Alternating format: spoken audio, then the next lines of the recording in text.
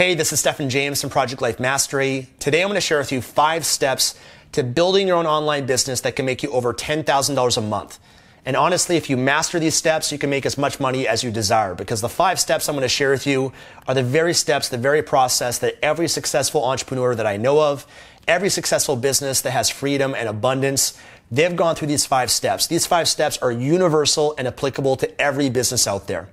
So let's dive in. The first step is you got to identify what your vehicle is, what your business is, and then you've got to commit to it fully. What do I mean by that? There's so many opportunities out there of what you could pursue. There's so many online business models and strategies and opportunities. You've got to pick which is the right fit for you. Maybe for you, it's selling on Amazon, building your own brand and selling products on Amazon or your own Shopify website. Maybe for you, it's building your own publishing business by selling and building your own library collection of books that you sell on Amazon. Maybe for you, it's building your own marketing agency and providing that as a service to other entrepreneurs and other companies out there. Or maybe for you, it's being an influencer, being a YouTuber, being someone on Instagram, someone that puts out content, adds value, attracts people to you, makes money through advertising revenue or collaborations or sponsorships. Or maybe it's affiliate marketing by finding other people's products you want to promote. Maybe it's a drop shipping business. There's so many opportunities out there. But you got to identify what is the one that you're going to go all in with. What is the one for you that you're going to commit to fully? Because that's what it takes to succeed. A lot of people, they don't succeed because they're dabblers. A lot of people, they've got one foot in, one foot out. They don't go all in their business. And when I talk about going all in, I'm talking about once you know what your business is, you got to master it. You got to learn everything you possibly can about this business. You've got to, study marketing and go through courses and go through training programs and find mentors and learn from your competitors. And you've got to keep going deep on that subject in order to be successful with it. And unfortunately, a lot of people that want success or want to build a business, they've never had success at any other point in their life. And so they don't know the process. They don't know the process of success and what it really takes and requires to be successful at something. And so for a lot of people, they put in some effort and they don't see the results they want. And they give up and they jump on to the next thing. And they put some effort into that and they don't see the results they want. And they jump on to the next shiny object and they never master anything. They just kind of stand in this land of dabbling and they never go deep enough because they're really afraid of failing. And to be successful, you've got to burn your boats. So you've got to go all in on it and say, you know what? I'm going to find the way. I'm going to make the way with this business. And I believe that if you really truly do that, you'll be successful. Because your success in your business often is not based on your business or your product or the opportunity. You can have success with Amazon. You can have success as an agency. You can have success as a YouTuber. There's many different things. You can have success with all of them. But oftentimes when people don't succeed, they blame the opportunity. They blame Amazon, they blame YouTube or Google or something else, except for whom? Themselves. Right? But when you recognize, you know what, to be successful, I got to go all in. I've got to learn. I've got to master. I've got to give it my all. Right? When you have that mentality, you'll be successful at whatever it is. If you become one of the best and you put in your 10,000 plus hours to master it, you cannot not succeed in whatever it is that you're pursuing. And yeah, you might fail or make mistakes and, failure is just speed bumps on the way to success, right? You got to go through those and not lose enthusiasm along the way. So as long as you have that right mentality going into your business, you'll succeed with it. You might have to make adjustments and pivots and maneuvers and change your approach from time to time and be flexible in your approach. But whatever industry or business or platform or vehicle that is, you got to commit to that fully. That's step number 1. Step number 2 is you got to know who your ideal customer is. Who is your ideal customer? Not your customer right now, your ideal customer. Because every business, there's going to be someone, an avatar, a customer avatar, that you got to know who that is so that you can direct your attention for the other steps to really serve them. See, in order for you to be a successful entrepreneur, you got to know who your ideal customer is, and you got to go deep enough to understand what are their desires, what are their goals, and what are their needs, what are their wants, and what are their problems, what are their biggest challenges, what are their biggest pain points that can help eliminate for them and solve their problems. Because an entrepreneur is someone that solves people's problems at a profit. And you can't do that if you don't know what they are, right? So if you have your own product on Amazon, you got to know who would be buying this product, who would love this product, who would love my brand and what I'm about, right? You got to identify who that person is. Because if you know who that person is, then you can create and innovate your product to over-deliver. You know how to attract that person, how to market and where to find them, right? If you know what their problems and challenges are, then you can really meet those needs and help them overcome them. And as a result of that, they're going to want to buy your product because that's really what they're buying your product for, right? They're buying it for the solution that you're providing for them or how you're helping them fulfill a certain need, desire, or a want. So with that process, it's very speculative at the beginning, but as you have your business, you want to continue to learn about your customers. Continue to learn about them, ask them questions, engage with them, do a survey to learn more about them so that you can better pivot your business and adjust and grow your business to continuously fulfill their needs and solve their problems. Okay, that's step number 2. Step number 3 is you got to create an irresistible offer. An irresistible offer. You've got to create a product or create content or whatever your business is, a book. You got to make it irresistible. You got to make it so compelling that the person, cannot not buy your product. That when they come across your offer, they're like, oh my gosh, this is such a great deal. This is such a great value. This is solving my problem. This is fulfilling my need. And it's a great price. And I'm getting this. And I'm getting that.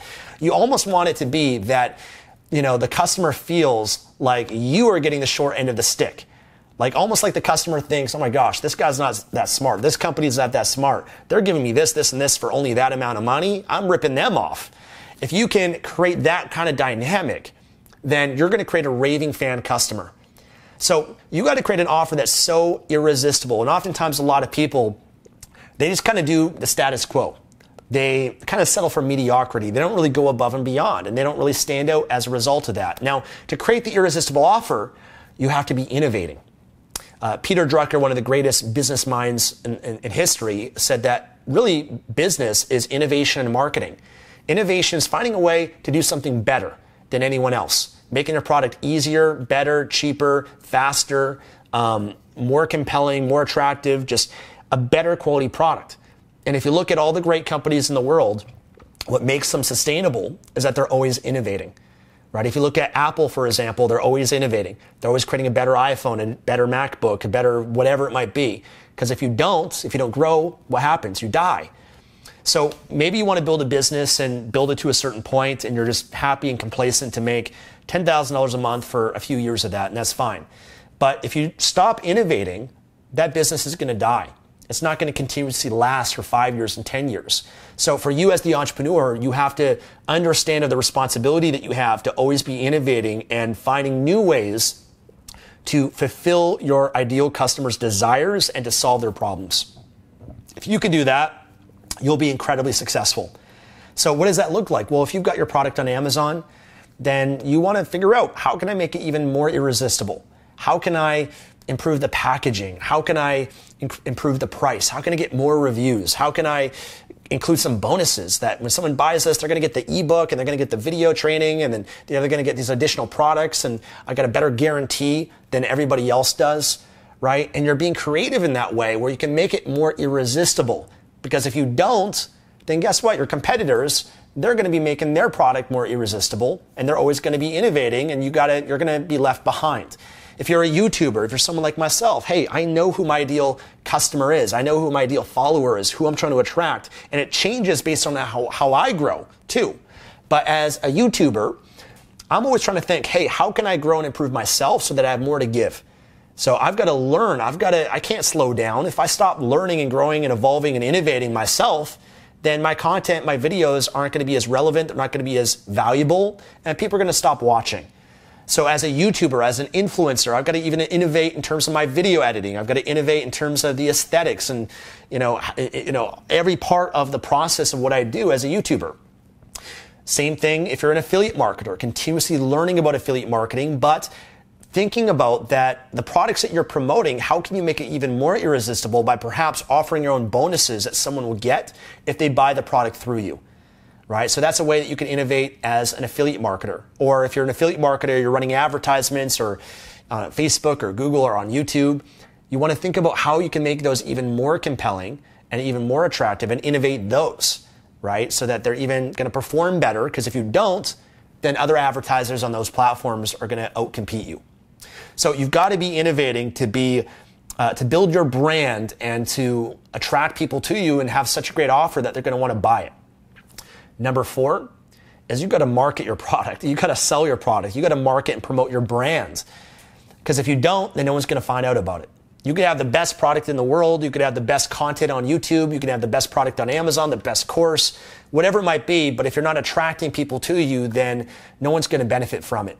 So you have an obligation, an ethical and moral obligation, especially if you believe that your product's valuable, that you have a great offer that other people will benefit from, you know it'll solve problems. You have the obligation to sell it. And sales is like this word that a lot of people can be uncomfortable with.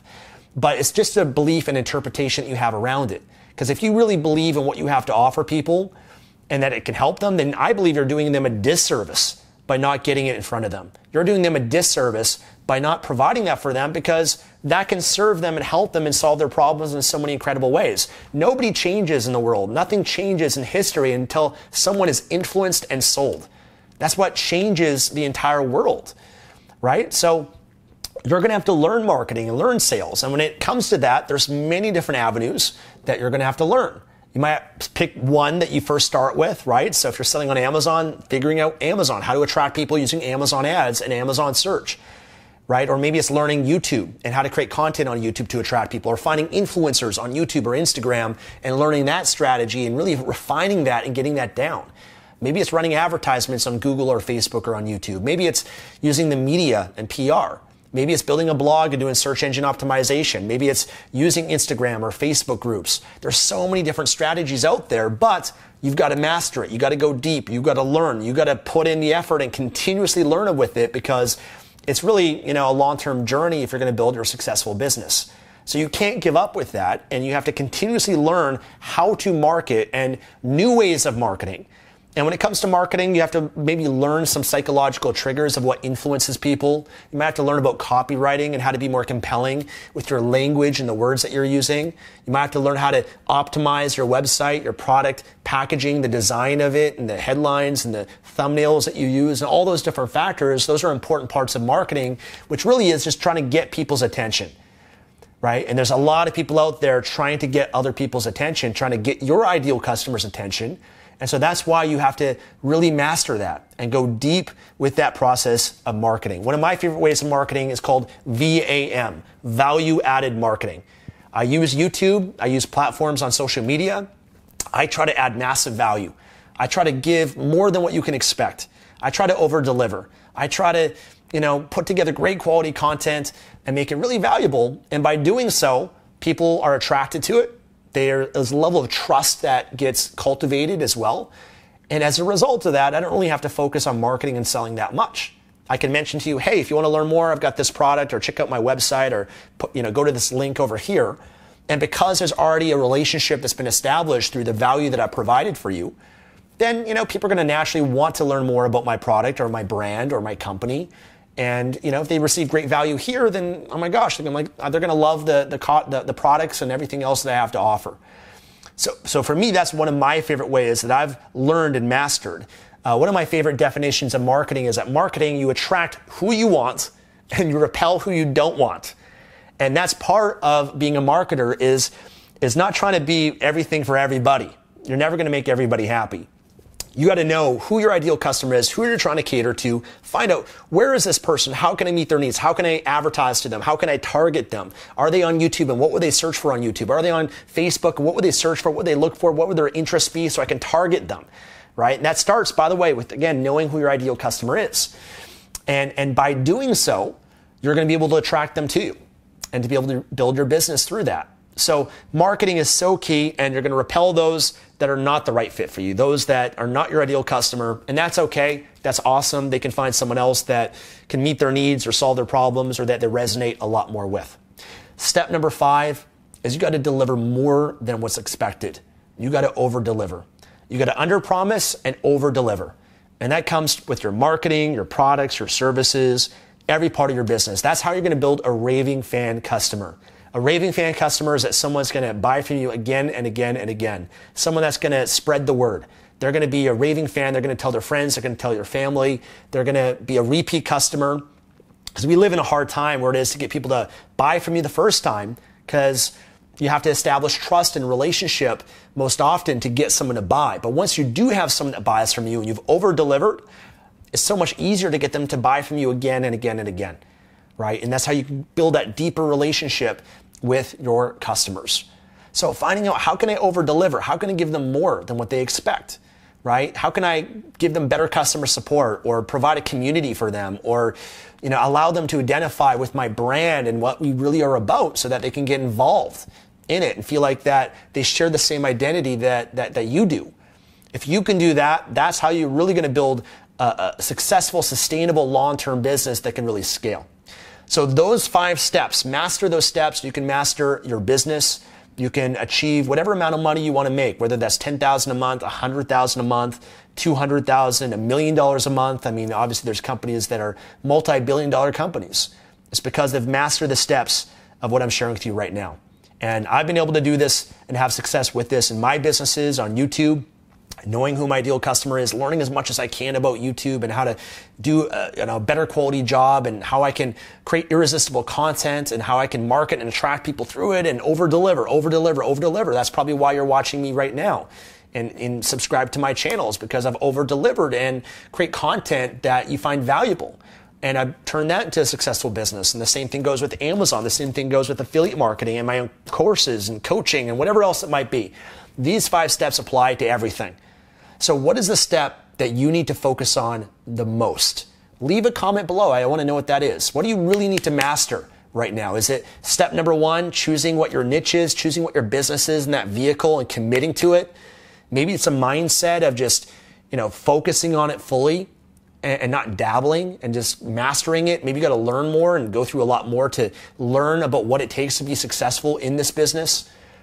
Maybe it's knowing who your customer is. Maybe you're a little bit lost on that. You got to figure out what that is. Maybe it's creating your irresistible offer. Maybe you've got an offer, it's just not irresistible enough. Or maybe it's marketing. Maybe you've got the offer, but it's not the offer. It's just you're not marketing it. You're not attracting people to your offer. They're not finding out who you are and what you're about and having the opportunity to even purchase your product. And maybe you got customers, but you're not over delivering. You're not giving them more than what they expect. And you're having a hard time scaling it because you're always in that process of finding new customers rather than building that raving fan base.